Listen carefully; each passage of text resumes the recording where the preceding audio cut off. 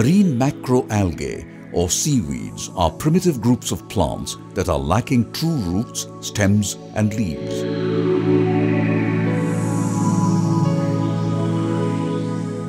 They belong to three different groups on the basis of thallus color: brown algae, phylum Ochrophyta; red algae, phylum Rhodophyta; and green algae, phylum Chlorophyta. Red and brown algae are almost exclusively marine, while green algae are common in fresh water like rivers, lakes, and even in terrestrial dwelling akin to rocks, walls, houses, and tree bark. The seaweed flora of India is highly diversified and comprises mostly of tropical species. Many of the rocky beaches, mud flats, estuaries, coral reefs and lagoons along the Indian coast provide ideal habitats for the growth of seaweeds.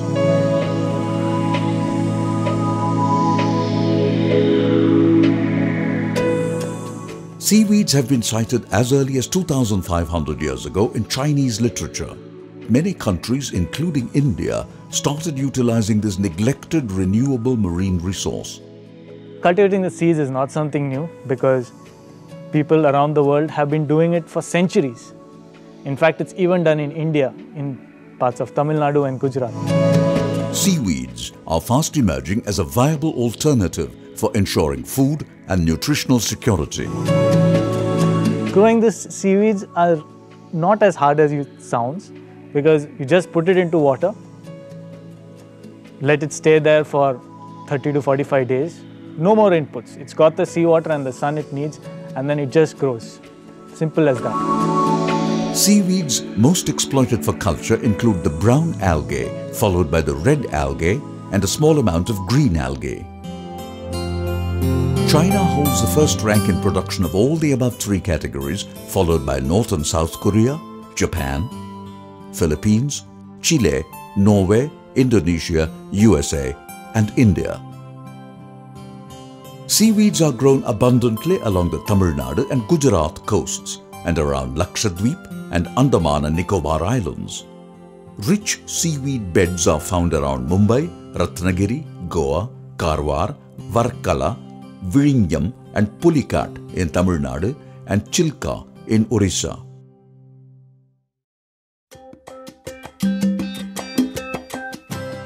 The film looks into the collection and processing of agar and alginates along the coasts of Tamil Nadu, particularly the coast of Ramanathapuram district.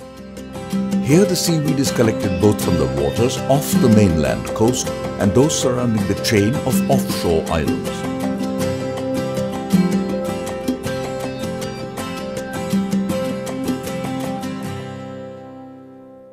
Harvesting of agarophytes is done through inshore collection during low tide on the shores of neighbouring islands and by diving from boats when the seaweed is further out.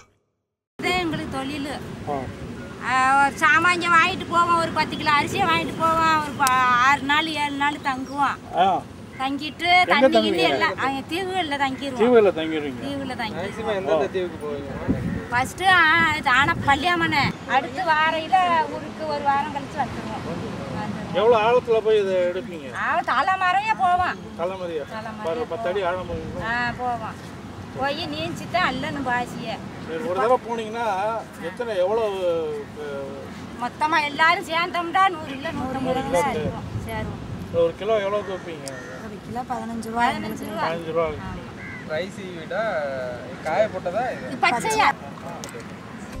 For the people in the coastal villages, fishing is their main income and seaweed collection is an important second source of income. For the women who are otherwise not actively employed in fishing, seaweed collection may be their only income.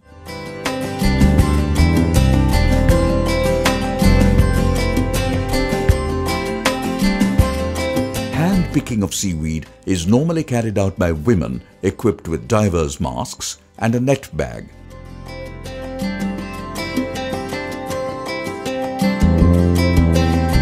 Harvesting of agarophytes is done through inshore collection during low tide on the shores of neighbouring islands and by diving from boats when the seaweed is further out. So what you're seeing is the seaweed culture. You can see the bamboo raft floating in the sea, and these bamboo raft contains nylon ropes, almost 10 to 15 ropes connected. To each rope a small bit of seaweed is attached, and then they are allowed to hang, and below this you can see a net which prevent the predators to eat on the seaweeds. This will take nearly 15 days to harvest a small piece of seaweeds. So in this bamboo raft you can collect nearly 2 to 3 kilograms of seaweed.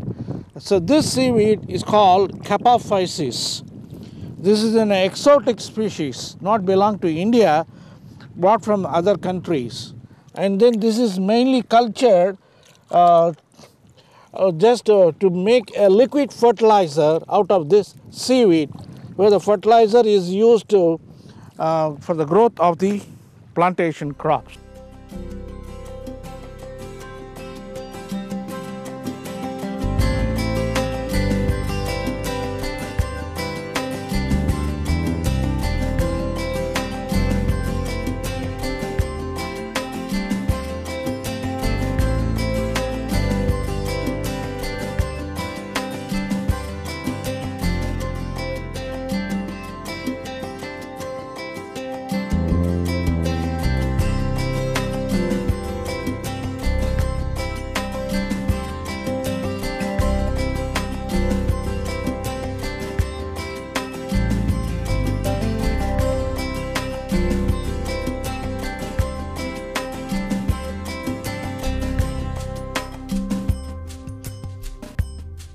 So this is the harvested seaweed from the rafts after 40 days of culture.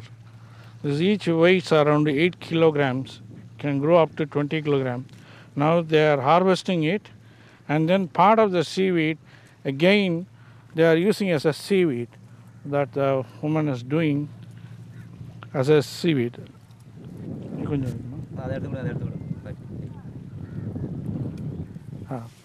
This is the seed which they will tie to the raft. Again it will start growing, and then after 40 days they will harvest like this. Here what you are seeing is, after collecting from the sea, the seaweeds are dried. They are separated. The women folks who collected the seaweeds from the sea are now separating them and then spread them in the sand for drying purpose. Then they will, after drying, they will separate the both seaweeds.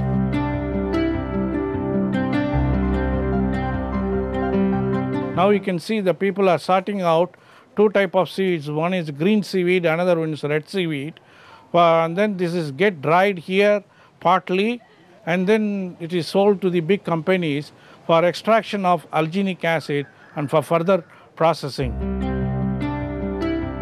Red and brown seaweeds collected from the small buyers in and around Rameshwaram and other coastal areas were transported to the industry for large-scale production of sodium alginate, alginic acid, carrageenan, agar, etc.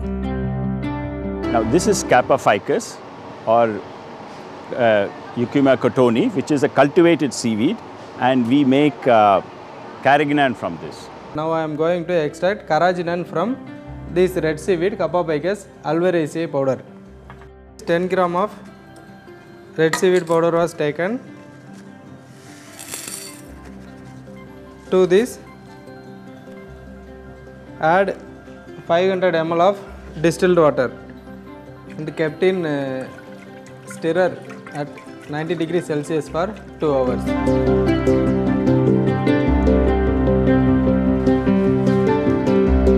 After 2 hours of stirring, it was then filtered.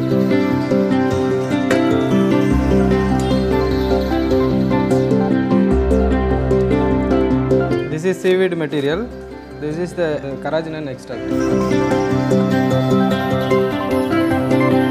Equal volume of ethanol was added to precipitate the carrageenan.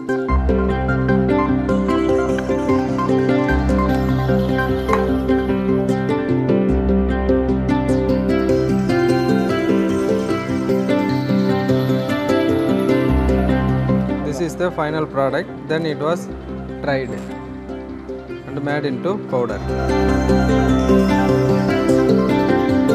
Carrageenans are generally employed for their physical functions in gelation in foods like ice cream, viscous behavior and stabilization. They are also used in lipsticks, soaps, film, paint, varnish and buttons. The recent species which has been brought to India is Capaficus alvarezi, and this Capaficus alvarezi is having a tremendous growth potential, and it grows nearly in 45 days it grows to 4 to 5 times increase in biomass, and the biomass will be the biomass which yield from the cultivation can yield 50% dry weight of its carrageenan, which is a very valuable product in the food and pharmaceutical industries, and that gives the boosting for the farmer to cultivate, and many of the industries are coming up. Although we do not have a proper extraction unit so far established exclusively for carrageenan, if that also comes out and the whole coastal area can be taken into account for the cultivation of Capaficus, definitely seaweed industry will boost. Now this is sargassum which we collect from natural beds, this particular one. Now alginate is produced from this. I am going to extract sodium alginate. For this 20 gram of seaweed sample was taken and it was soaked in 2% formaldehyde solution. This is 2% of formaldehyde solution.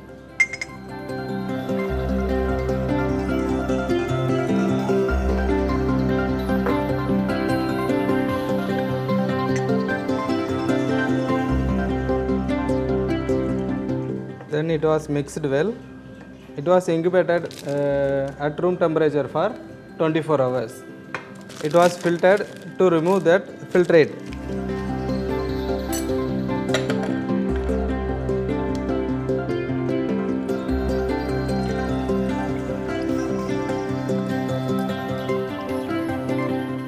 After this process, that seaweed material was taken for further experiment.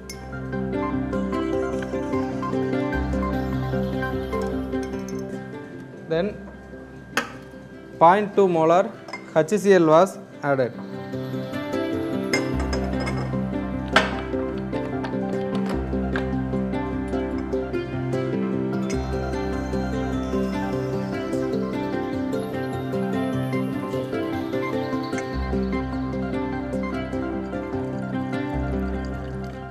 Then it was mixed well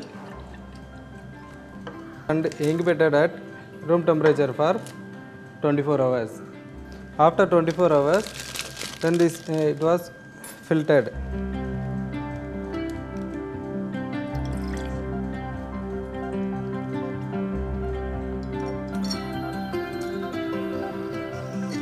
To this, add 2% sodium carbonate. Incubated at room temperature for 24 hours. After 24 hours of incubation, then it was filtered. After sodium carbonate extraction, the solution is more viscous. Add 2.5% sodium hypochlorite for bleaching.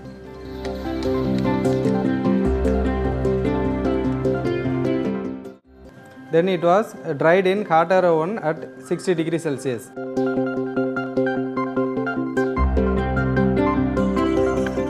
Final product sodium alginate in powder form.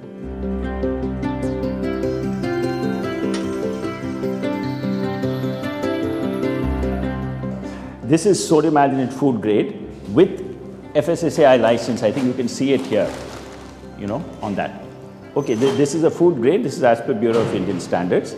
This goes in all as a food additive in ice creams, tomato ketchup, and various food items. The next one is potassium alginate. Now, this is again another salt of alginate, but this essentially goes in food, but it can also has a lot of industrial application like welding electrode.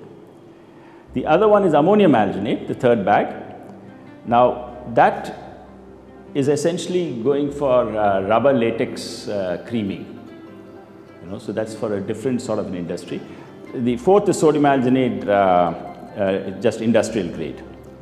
Now, when we come next, we come to algae cream. Now that's a blend of our products, which is used as an ice cream stabilizer, which we sell to the ice cream manufacturers. The next is peg gel. Actually, this is Carrageenan, which we manufacture. We sell it under a trade name called peg gel. And this is calcium alginate, once again an alginate which is used for welding electrode mainly. It can also be used in bandages as a wound healing and all that. They use it in bandages. This is alginic acid. Essentially, it's mainly used by the drug industry for disintegrating tablets, like even Crocin Advance uses this material, and antacids like Gaviscon and all buy from us. Reflux, Gaviscon buy from us.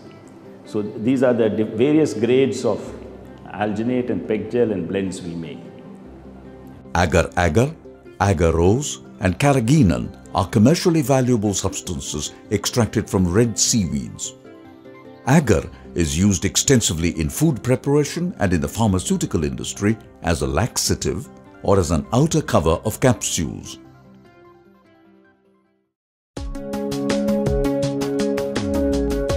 This industry has a lot of byproducts. Nothing goes waste in the seaweed industry.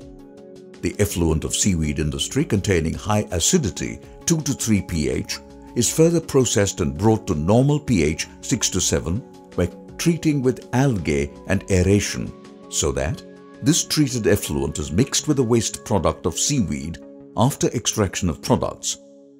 It's a very slow process. It takes 18 months more or less to biodegrade and compost the material. And we get a beautiful manure, which you can see right here. The first sample is the manure. Now we also produce from this with some special technology that we have developed, where we make what's called as a gel, which is again organic certified. And this is the gel, and this is our gel which we sell. And it is used. Now, 1 can of that gel is enough for 1 acre, and the studies show it can increase yields of about 20 to 30%. The second can is what we call as plankton, O6 plankton. This is used for fish feed. This comes from our phycoremediation plant, the biomass. Now, this is something which we have now introduced because most of the farming is going to switch to drip irrigation. So this is actually O6 drip, as we call. This can be just mixed and used with the drip. It will not choke the nozzles, nothing. It will just beautifully disperse and go away. And again, it is organic certified. This is again we call organic 6. It's a foliage spray which you can dissolve in water and spray on top of plants, as a foliage spray. So these are the various products we produce in our agriculture division, which is utilizing seaweed and is highly effective, increases yields, reduces pest control. Algae, maybe all of us know that it has got a great potential, and it has got immense use in food, in medicine, and also in various other applications. At VIT, we are interested in promoting algae research in these 3 areas. One, algae as a substitute for food, and number 2, algae as a medicinal value, and number 3, algae as a substitute for energy. In Indian context, we know that we have a serious energy problem, and we are hopeful that in future, with the kind of research what we are going to initiate on algae-based energy research, India will be able to solve at least partly the energy problem. Algae can be effectively used for solar applications, and people have found out that algae-based biosolar cells will have a bright future, and algae can also be used for production of biofuels which can be used for automobiles. And in this era where oil prices are maybe dwindling down, but in future maybe the prices will go up. So in that context, we need to have a substitution for all the import that we do, mainly petroleum and diesel. And in this context, research on algae as a biofuel will definitely be helpful for Indian economy. The nutritional value of seaweeds is undisputed. They are rich in minerals, vitamins, trace elements and bioactive substances. Sea vegetables for human consumption constitute about 83% of production, while the remainder is used as fertilizers and animal feed additives, medical applications and biotechnical applications. Take these seaweeds and convert it into a renewable resource which could, be biofuels, which could fuel your cars for tomorrow. It could be renewable plastics, renewable chemicals. It could go into animal feed. It already goes into food ingredients. I mean, it is almost like a magic resource which has so many different uses. And what we like to call it is a biorefinery, in which you could take seaweed in and extract all sorts of products from it without leaving a single drop. What these products are, that is the future. There are so many of them right now, but there's still so much work to be done and so much more value which can be extracted from the seaweeds. Seaweeds offer the potential to help meet nutrition and food security needs and also hold other advantages in medicine and farming. Seaweeds contribute to the national economy by supplying materials to the market that would otherwise need to be imported. It is also important in providing income opportunities to many fishing communities, particularly the women.